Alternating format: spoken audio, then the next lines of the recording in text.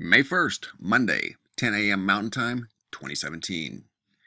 Earthquake swarm up here in the northern British Columbia, Alaska area, right up here in the far northwestern corner of Canada.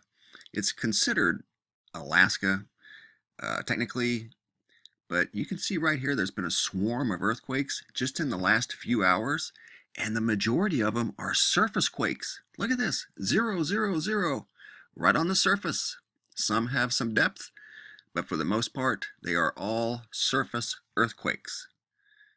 So you naturally ask yourself, okay, what's going on here? Is this a volcano? No. I've actually looked. Even looked for traces of sulfur in the atmosphere. None from this area. So it's not an earthquake. So what is it? You want to know what it is? You want to know the truth? About 3 weeks ago, it was documented that a river has just changed direction in this area right here. Started running backwards right where the earthquakes are at.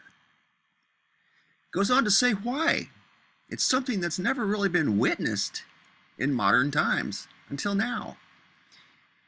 A glacier has melted, changing the topography of the area, and it caused the river to run a different direction. Well, in the meantime, that glacier has continued to melt, and this is something that I've studied years ago, and that's why I mentioned with all of the water weight transfer in California back in February, possibly triggering earthquakes. This is exactly what I meant. It's not a phenomenon, it's a reality. It's called isostatic rebound, and that's what's going on right here. You're witnessing it. This is something that is quite rare. You're witnessing an earthquake outbreak due to a glacier melt that is releasing the land underneath it, the heavy, tremendous weight of the water. It just happened to be in frozen form, a solid form, not a liquid. But still, that weight is transferring around now because the glacier is melting. And it just moved just enough to trigger an earthquake outbreak right there in that area.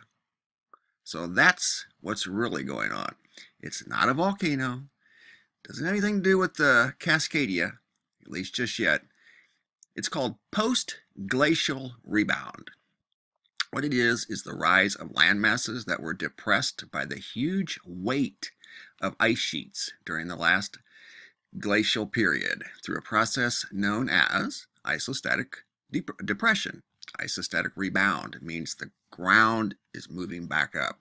And that's why we're seeing so many surface quakes in this area. Simply a glacier melt. This is exactly where the river ran backwards last month. So you're witnessing something quite remarkable right there. History in the making. Isostatic rebound. During these uncertain times, I encourage you to be brave, be strong, be wise, and be ready. Thanks for watching.